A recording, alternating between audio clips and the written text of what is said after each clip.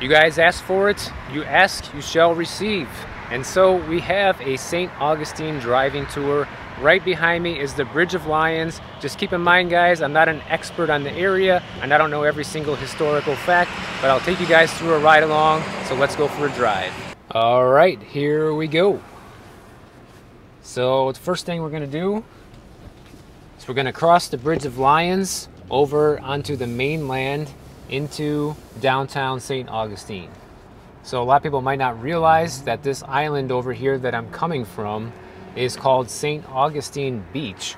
And so it's kind of like Miami, where you have the mainland and then you have to cross a bridge to go over to the island of the beach. But this St. Augustine Beach island is huge, really. It's much larger than Miami Beach. And that's where the house that I'm staying at is located. And it's actually the area I was looking at because obviously you guys know that I love the beach. So I would like to be a little closer to the beach. But I found some nice areas in the downtown area or near the downtown area as well. But really, to buy anything in the downtown historical district, you're getting like a super old house, and a lot of them are like two stories, and I really don't like that. I don't like two-story houses. If I were to buy something like that, it would be more for investment, but I don't really want to live in a two-story house. And obviously, like I said, they're pretty old and smaller. The layouts are kind of weird because, you know, they just built things differently back in those days than they do now. And you see, we're stuck in traffic. So anybody who thinks that there's no traffic in St. Augustine because it's a small town, that's just not true, guys. I drove over here yesterday. It was the same deal. This is like the only drawbridge in town, and it opens, I think, twice an hour. And on top of that, you're going into the most popular part of the city in this direction, and it gets crowded. Yesterday, when I was driving through, you wouldn't believe the amount of people waiting outside at the restaurants and things like that, trying to get a table. And it was just like a normal Wednesday afternoon. You know, it wasn't a holiday, it wasn't the weekend, nothing special, just a regular day. So I was pretty surprised by that. So I'm gonna do my best to give you guys a little tour through the area. But like I said in the beginning, I'm not a history expert, and I'm not an expert on the area. I just like it here. I've been here once before, spent a few days here, and really liked it. So now I'm back. But this time, I'm sharing it with you guys, because back then, I didn't have the YouTube channel yet. So what we'll do is we'll kind of like make a little loop around the city. We'll go a little south, and then we'll kind of pass through the neighborhoods, up through the north end of the historic district, and then that'll be the end. Straight ahead, you can see the trolley going by.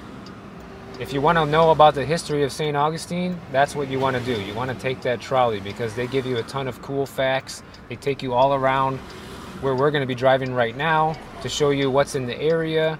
And they talk a lot about the history of why this is here and why that's there. I mean, a lot of people don't know, but this is the oldest city in the entire country.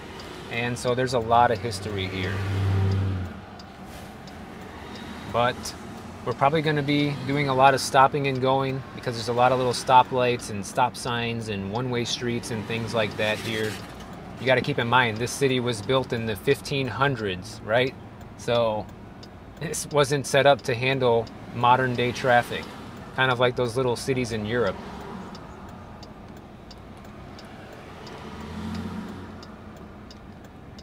Straight ahead, you can see the Flagler College a little bit, which we'll pass by it later. But originally, when I was looking at moving to this area, I kind of wanted to be walking distance to this little area here. But obviously, that's pretty much the most expensive type of house you can buy here, because everybody wants to be walking distance to this. And now, just 2 years later, it's becoming almost unaffordable here, and I'm really surprised by how much the houses have increased in price in just the last 2 years. And I think St. Augustine is one of those areas that's just having that boom market right now, you know. The inventory for sale here is very low and the demand is extremely high. And I think I might have screwed myself over because I made the 10 best places to live in Florida video and St. Augustine was the top pick. And now that video has over 160,000 views, and probably almost everybody that saw that video probably wants to move here. So thanks to myself, probably it's not affordable anymore. I don't know if that's true or not. I'm just joking around. See, I remember over here is the marina. We did a little boat tour over here from this marina the last time we were here. It was really cool. I highly recommend you come over here and do it. You pick it up right from the dock over here. And then you got a few little waterfront hotels and stuff like this over here, which of course are the most expensive places to stay in. And I'm really happy we decided to stay in the house across the bridge. We got the whole place to ourselves for cheaper than what it would cost to stay in one of these little rinky-dink hotels. So that was a good call. And it was Lizzie's birthday, so I'm sure she was really happy about that. I'm trying to just go by memory here. I remember that this little street down here, there was something special about it. I remember the train took us down this way before. Oh yeah, the oldest house. The oldest house in St. Augustine, right over there on the right-hand side. Very historical little spot. And then the train wraps right through this little alleyway there, which I don't know how those guys do it. These guys are magicians at driving that thing. But you can see by coming through this area just how old all of these houses and hotels are. I mean, this hotel's from 1791. I mean, you got pirates that were staying here, basically. But I kind of like, I mean, you would think that this is like something you would see in Disney World, you know, like it's fake. But this is real. You know, this is a real place in the world. And not only is the history super cool, but the area itself is just really cute. And the vibe here is just awesome, you know. You have a nice mix of young people and old people here. And the area is very vibrant. You can, it just feels like it's bursting with energy when you're here, really. Some people say it's haunted. I don't believe in all that. If you do, no disrespect to you, but you know, I haven't seen a ghost here yet.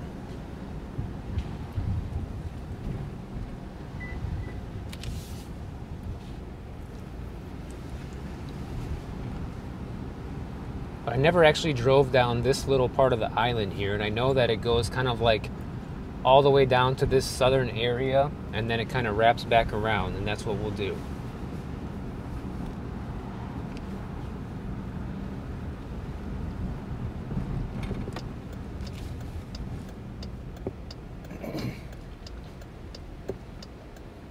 The other thing is, like, with all these little old houses, it's like they're, you know, not all of them are really that nice, guys, because, you know, I don't know about you, but I don't want to live in a house that's like 2 bedrooms, 1 bathroom. You know, that's not really convenient. Even the condo that we live in is, you know, bigger than that and has an extra bathroom when guests come over and stuff like that. So, to me, it's really hard to justify the price of buying a house over here, even though the neighborhood is cool. And obviously all these big houses cost a fortune, so it's like, yeah, you can get something bigger and more modern, but, you know, only if you have the big bucks. But it's still nice to come through here and appreciate the area. And I don't know if we'll pass by it, because like I said, I'm not an expert. But I remember there was a big mansion here that's been for sale for years, probably like 5 or 6 years on the market. No one bought it. Needs to be totally restored back to its original glory. And nobody ever wanted to buy it. Probably everybody thinks it's haunted. You got a cemetery right here on the left. I don't know if you guys can see that. But anyways, I was curious to know if that house is still available or not. Because with how hot the market is here now, you know, they're asking 550 grand for this little house next door to where I'm staying. And if I remember right, this giant house, which is like the biggest lot, the biggest property for sale in St. Augustine, was only around 800 grand. So I'm curious to see if anybody snatched that up. So yeah, we're gonna go in a little circle here. Like I said, I'm not an expert on the area, but I'll try to take you down a different street this time.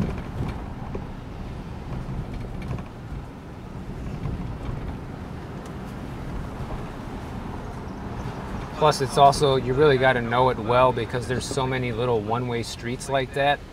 So it can be easy to drive in circles accidentally here.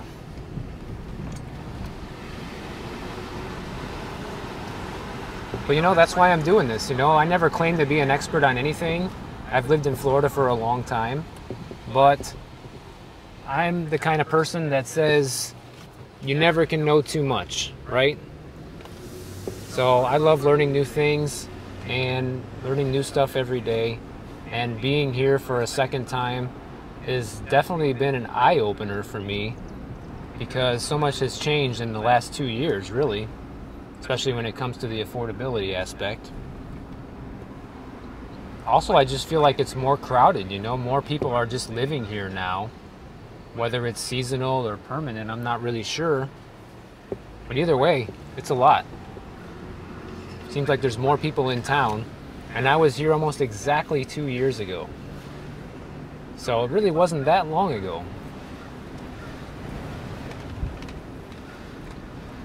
I don't remember what the story was with this place on the left, but I think it was like somebody trying to compete with Flagler, building this big fancy hotel, and then they went under or something like that. My memory is foggy on that. And there's the famous Flagler College straight ahead.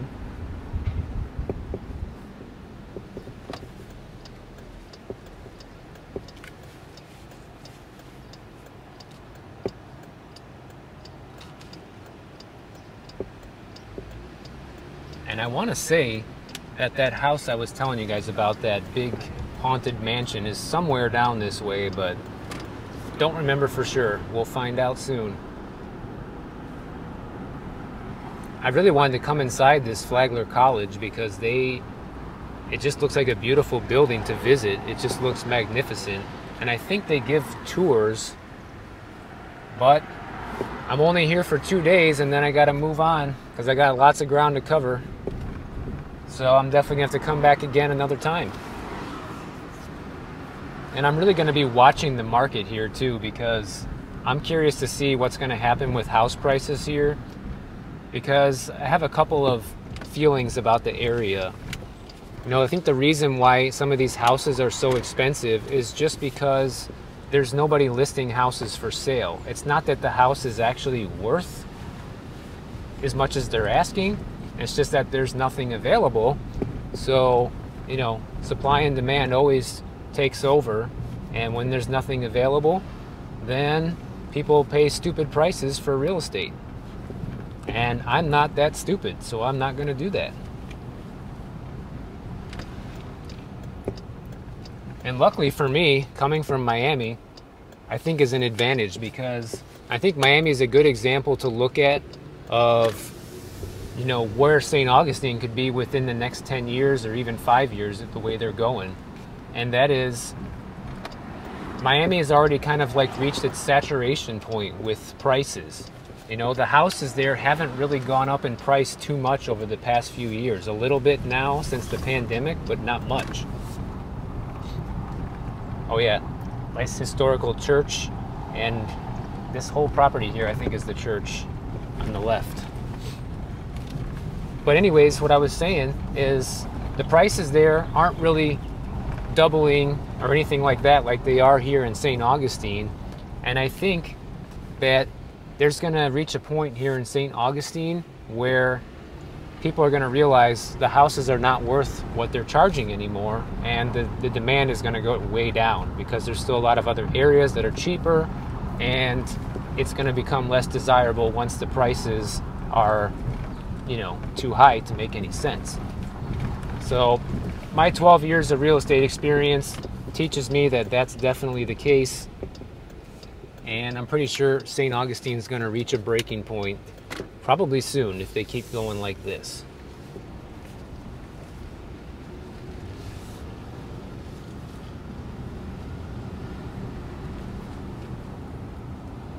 But I do love the area, guys. Even if I don't end up moving here, I would still like to always come back and visit sometimes because it's just a cool little spot, you know? I don't know if it's going to retain that charm or not if it keeps getting busier and busier, but we'll find out. I just hope it's not going to get trashed like what happens in South Beach, you know, where I live. Once too many people know about the area and starts attracting the wrong crowd, things could get weird here quick.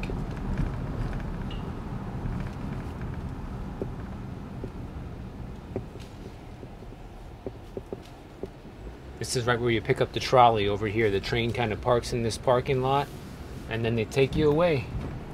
Actually, I don't remember if it was there or another stop. I think they have different stops where you can hop on and off.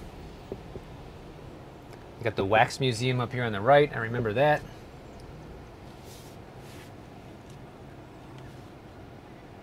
I'm gonna go straight just so I can pass by the fort.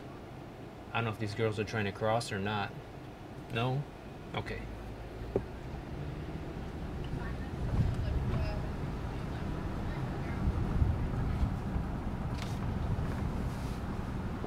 So right up here to the left, I remember that these little pillars here are the original gateways to the city of St. Augustine.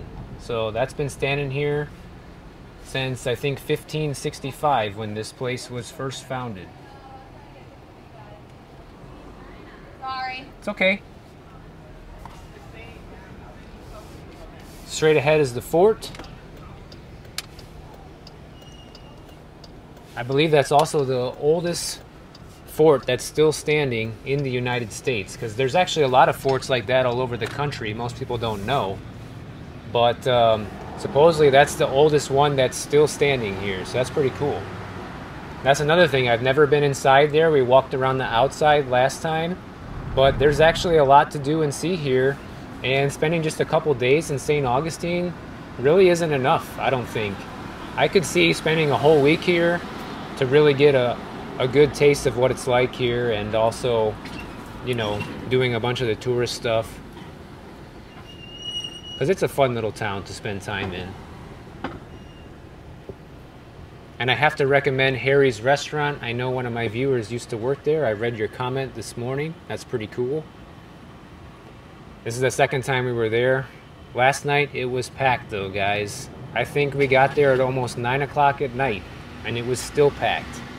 And last time we were here, it wasn't like that. We walked right in, got a table, no big deal. It's just getting insane around here. So that's what my concern is, especially when it comes to, you know, the area losing its charm. Because if it just gets too crowded and too busy all the time, then I think it would become miserable to live here, because this town is small and it's not set up to have 100,000 people coming through here every day.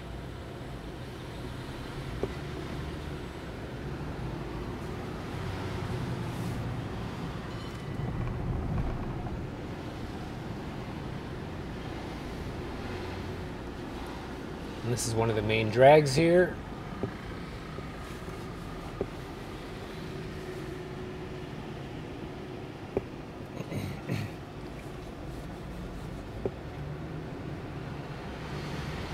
Actually, things don't look as crazy today as they did yesterday for some reason. Like, this whole restaurant had lines out the sidewalk here and everything. It was pretty crazy. And it's only 5 o'clock and everybody's lining up. It was the same thing yesterday. Just busier. I want to try to find that house I was telling you guys about, but I forgot to look it up on the map before we came over here, so I can't remember where it is. And this Harry's Restaurant is right here to the right. Although I kind of feel bad for a lot of these other little restaurants, because this Harry's Restaurant is probably like the hot spot. and everybody's always there. And there's a ton of other little restaurants around here that are probably good too, but everybody just goes to Harry's. But I was lucky enough to get a parking spot right here. And by the way, after 5 p.m., it's free to park, so that's pretty cool. It's kind of the same thing in North Beach where I live. So at least they don't charge you for parking all day long.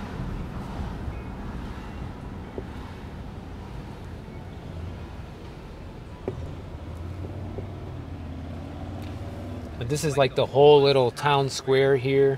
I just love walking up and down this area.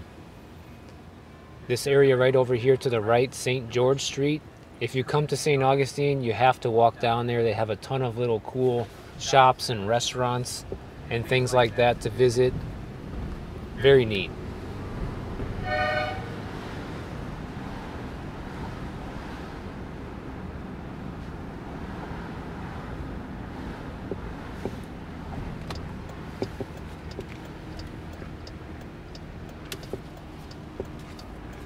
I'm gonna try to find this house just by chance, but I don't know. Bear with me, we'll see.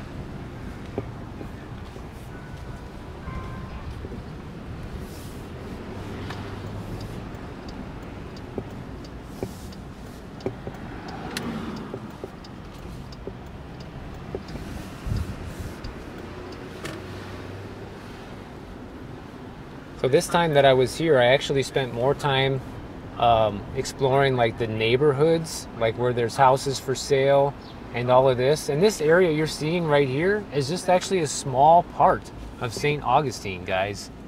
Like, St. Augustine is actually pretty big.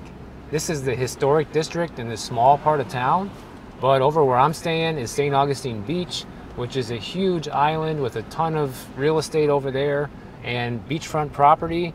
And then you get this area is very small, and then you go west of here, which you cross over the river.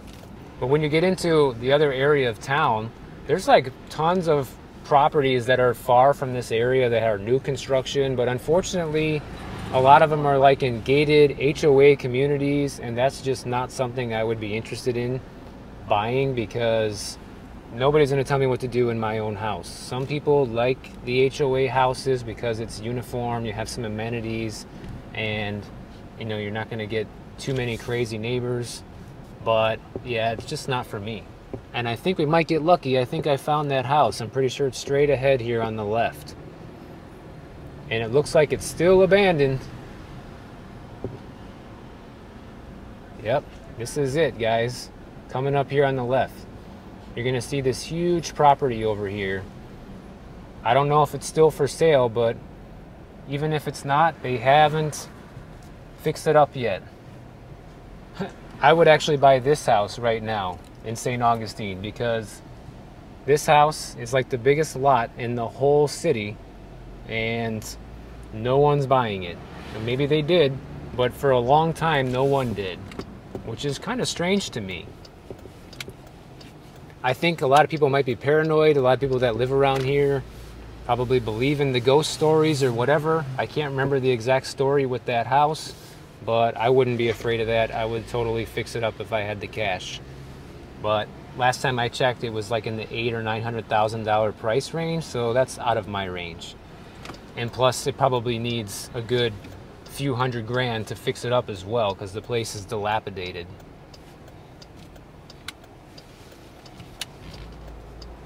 But even just taking a little walk through this area is pretty cool. Some people say if you do that at nighttime, you'll see ghosts. I did it last time I was here. I didn't see anything.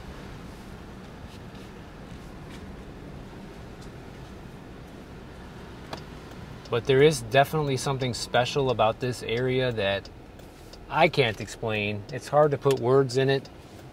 You just kind of feel it once you're here.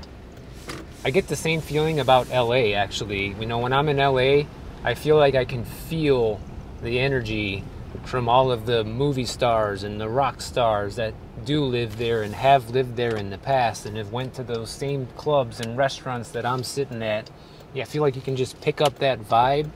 And I feel the same thing here in St. Augustine, only here it's a little bit different. I guess you're picking up that historical vibe, and the entire history that this place has to offer. And yeah, it's different. It's different than anywhere else I've ever been. Got a senior living community here. It's good they're taking care of their seniors. But all these little houses right now, like everything we're passing by, these little houses are selling for like 800,000, 900,000. These are crazy numbers. And those are the small ones. These bigger ones you're seeing, double it, you know? And to me, that's nuts. Because, yeah, the area is great, but those prices don't make sense. In fact, I know not everybody watches these videos or some of my other videos, so I'm going to tell you guys this in this video and another one. But this house I was looking at for sale next to the Airbnb that I'm staying in, they're asking 550 grand. At tops, it's probably only worth maybe 400, maybe 410, something like that, because that's kind of what houses are going for, about that size in the neighborhood. But they're asking for $550,000, and they want you to waive the appraisal contingency, which is just stupid. You're basically putting yourself on the hook to buy the house for the full price, regardless of whether the bank will give you the loan for that amount, which I guarantee you they're not, because once they do the appraisal, it's going to come back around 385, 400, and you're going to be on the hook for the extra 150 grand. So I would never do that. And I would never advise any of you to do that either. Only fools do that. What I'm going to do is I'm going to be the vulture. I'm going to sit and wait. There will be a correction, even here in St. Augustine, because right now it's having its moment. But at some point, it's going to lose that moment, like everywhere does. And that's when I'll swoop in and buy a place here. Unless I can find something good now. But we'll see. I'm not in a rush, you know? I love Miami too. I love this area, but Miami's great, guys. But I do like being further north like this, mainly because it's cooler. But during the daytime, it's still pretty hot. You know, I'm driving around town here. My thermometer on my Jeep says 87 degrees. So it's not that cool. But it does cool down at nighttime here quite a bit. Compared to Miami, at least. It's a good 10, 15 degrees cooler a lot of times. We see there's a lot of places here that really need a lot of help and are in bad shape. So there's a lot of potential inventory to come on the market here, I believe, that, you know, really could be overvalued at the moment. I was looking for the right words to say there. And I'm also simultaneously trying not to crash and actually look around at the same time. Because it's pretty cool for me to drive through this area too.